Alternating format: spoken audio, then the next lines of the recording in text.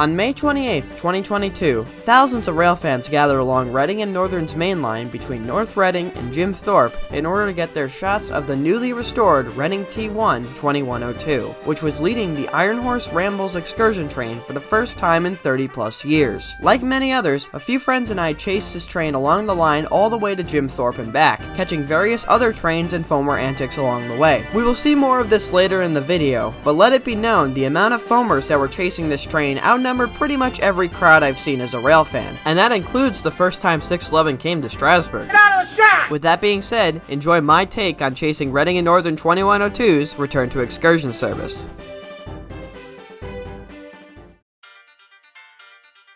Our first location is Leesport, Pennsylvania, an area just outside of Reading Outer Station with multiple crossings in succession. Unsurprisingly, this place was crowded, but we were able to set up on the opposite side of the road, just across from a man dual-wielding DSLRs. What a legend. After a couple minutes of waiting, 2102's headlight appeared in the distance. Here we go.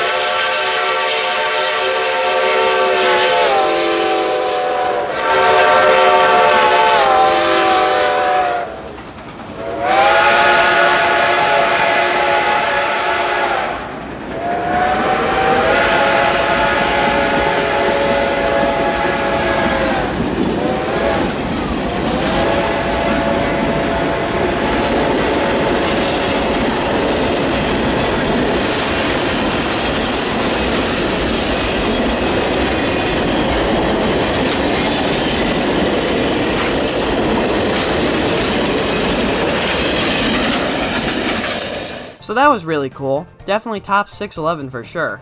On to the next spot. Or at least we tried to.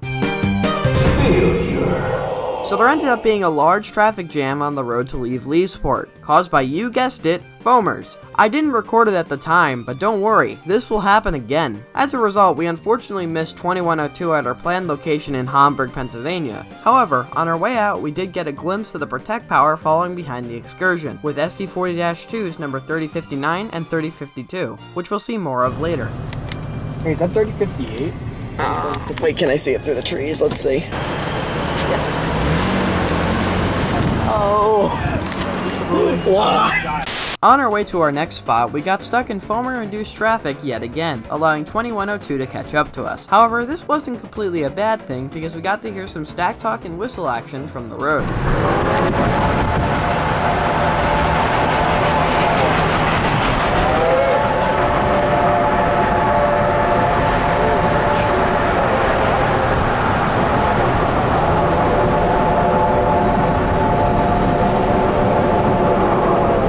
We were able to catch up to the train around Port Clinton, where we could sort of pace alongside the train, which was mostly blocked by buildings. Lastly, we passed by the area around Miller's Crossing, where the side of the road was literally an endless line of rail fans and their vehicles, which was quite the amazing sight. It's now pouring rain, and we are 2 miles from the spot. Yeah. So, let's see how this works out. We arrive at New Ringgold, where we make a quick pit stop at the local market adjacent to the tracks. Because of this, I wasn't perfectly ready for my shot, but nevertheless, I think it came out pretty good.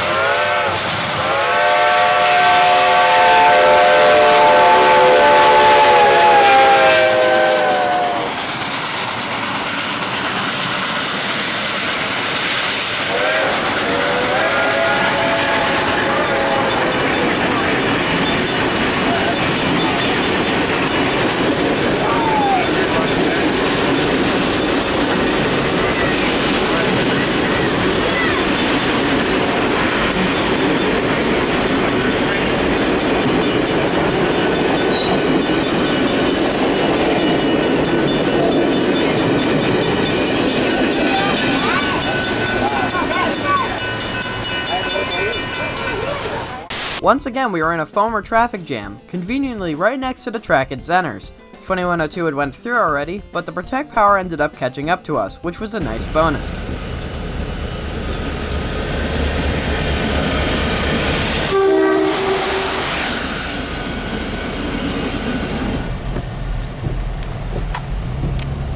Okay. Cool. I'm gonna keep recording until they go.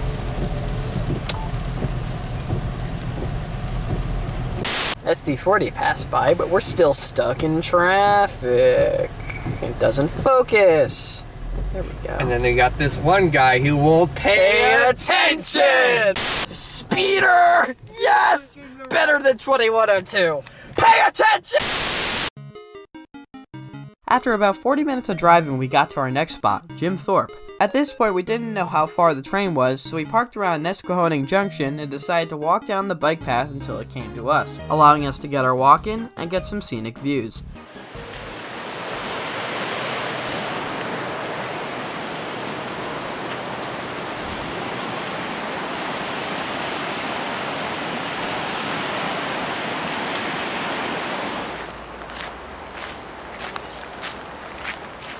Gonna come over this way, so that's where we're gonna try to get it. There's a giant ass puddle here.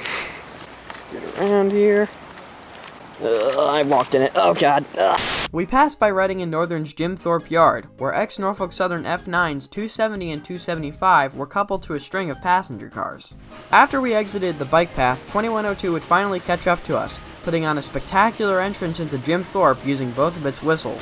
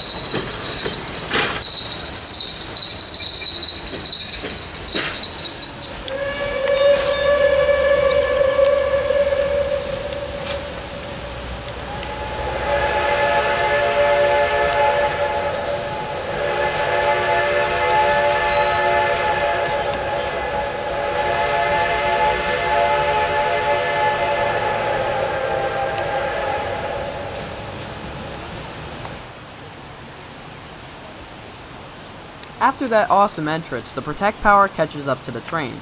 These engines would couple up to the back of the train and lead the entire set down to the Y at Nesquehoning Junction. Once the train is turned around, they will head back to Jim Thorpe to prepare for the 3:45 p.m. departure.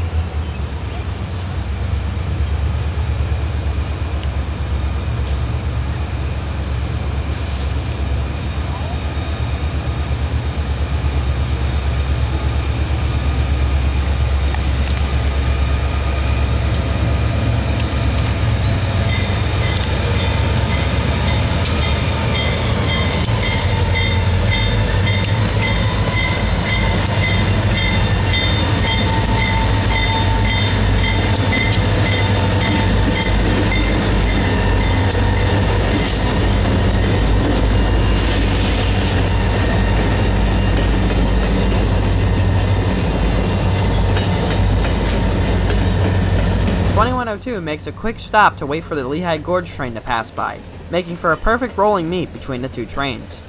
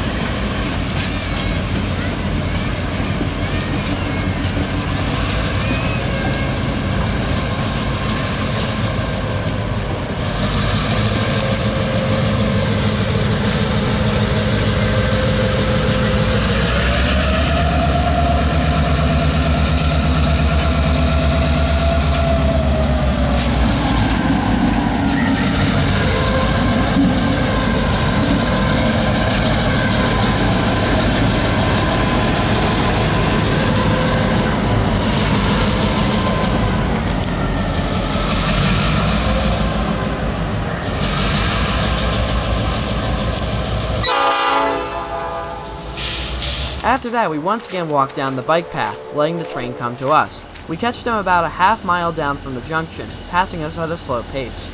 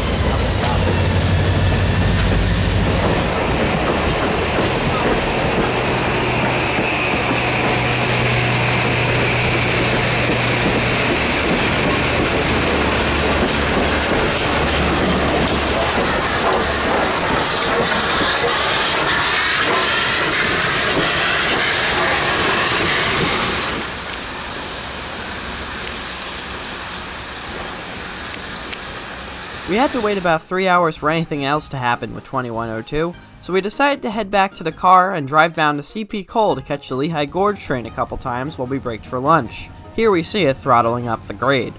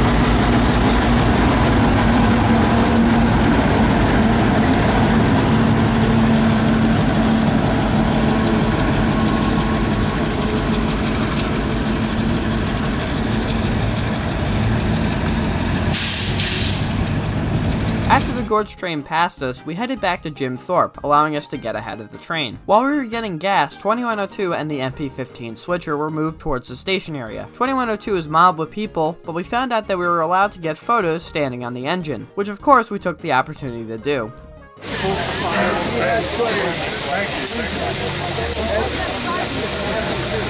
When it was time for the 3 p.m. gorge train to leave, 2102 blew off the cylinders and rang the bell, a creative and effective way to clear people from the tracks. Clear in the area.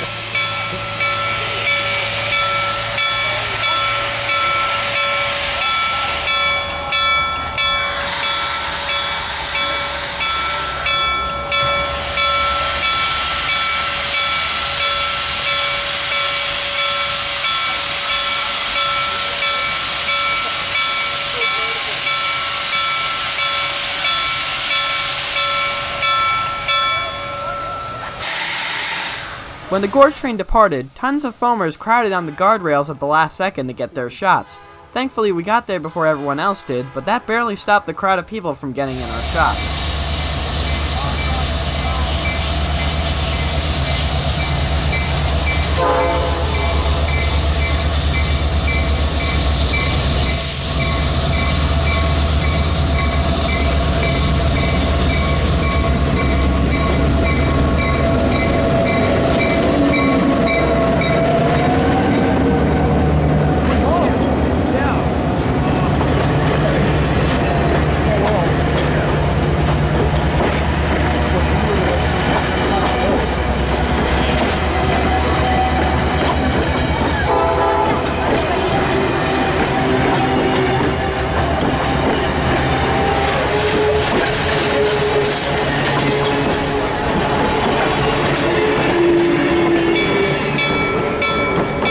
After that, 2102 reversed back to the concept.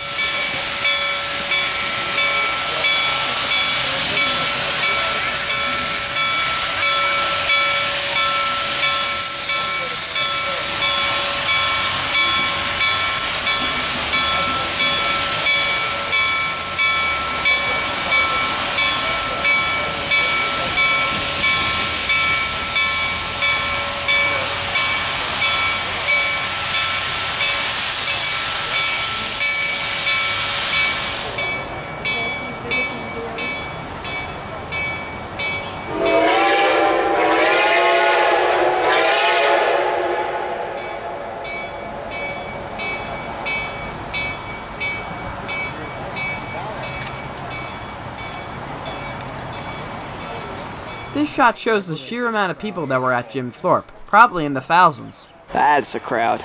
That's a crowd and a half right there. After that crowded shot, we decided to avoid the people and set up closer to the yard. We had heard that 2102 was going to do a run-by. However, when it did, it only went past the station. We didn't completely miss out on the action though, as MP15 DC 1542 with a water tank car throttled up and headed back to the yard at the same time, giving us a double shave and a haircut horn show. I don't know.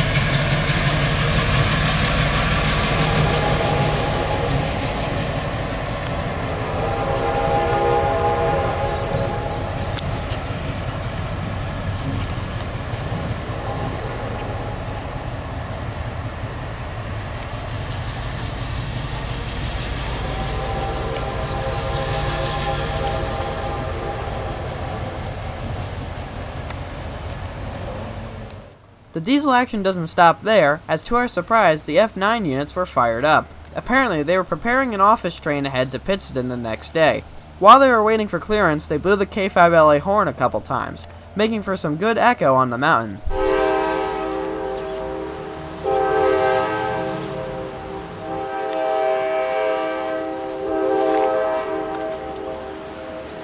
The echo is killing me. After hearing them blow the horn for about 10 minutes, we made the decision to catch 2102's departure next to the F units.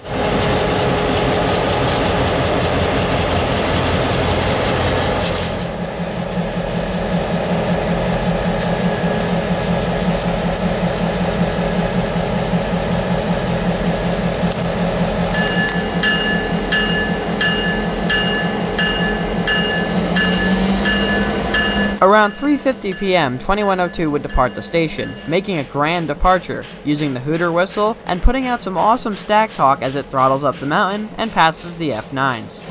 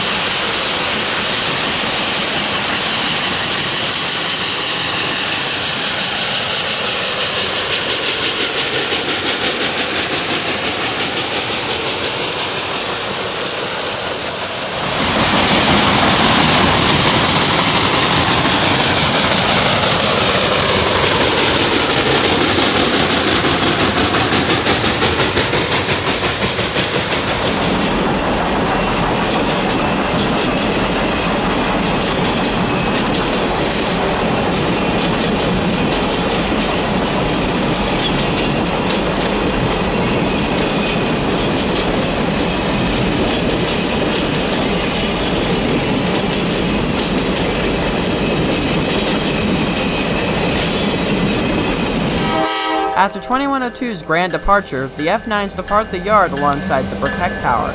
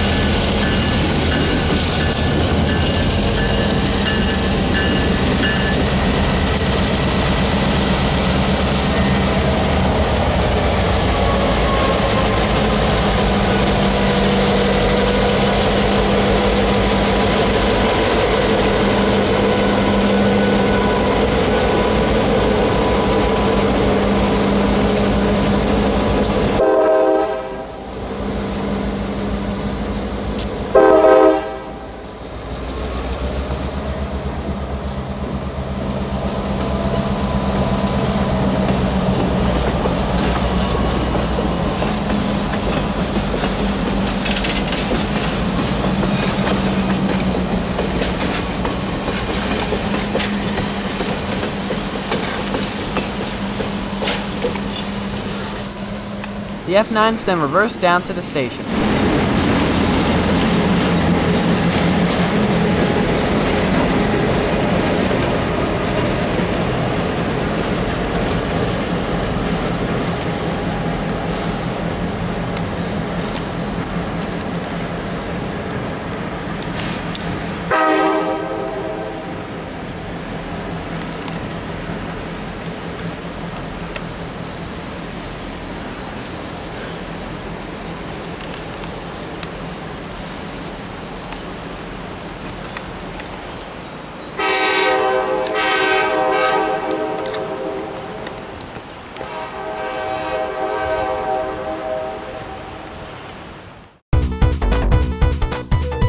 We decided to head right down to New Ringgold ahead of the train. We ended up being the first people there besides the locals, but after 20 minutes the Foamer parade began, causing traffic disturbances and filling up parking lots nearby. Nice. Very epic. And he absolutely drifts it into the New Ringgold Market parking lot. Just look at all of them. They're probably not all buffs, but still. Oh, this is crazy. 10 minutes later, 2102 appeared in the distance.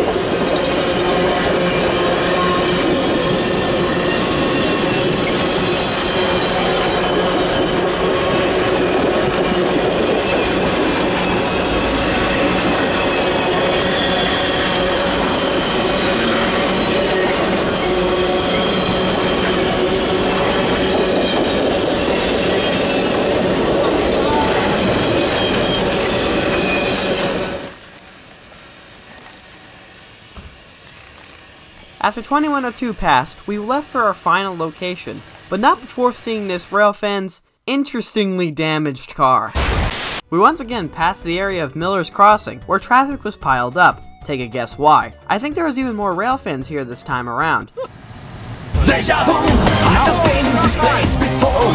Joe Biden things I've ever seen in my entire life. Hang on, let's not smash him. It's this guy again. Oh no, it's this guy again! Oh shit!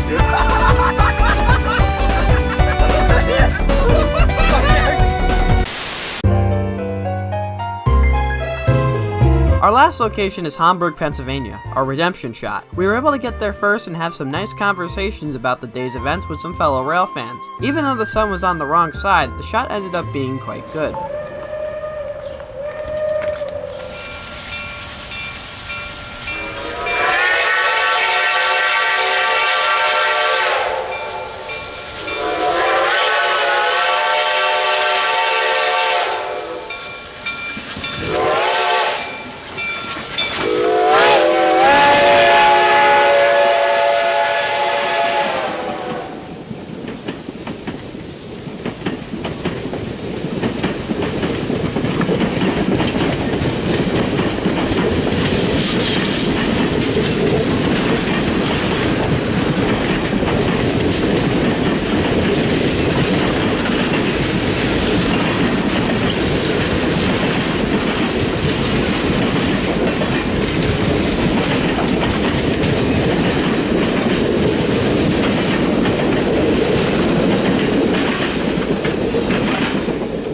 Lastly, the Protect set follows close behind 2102, ending off our chase of the Iron Horse Rambles excursion train.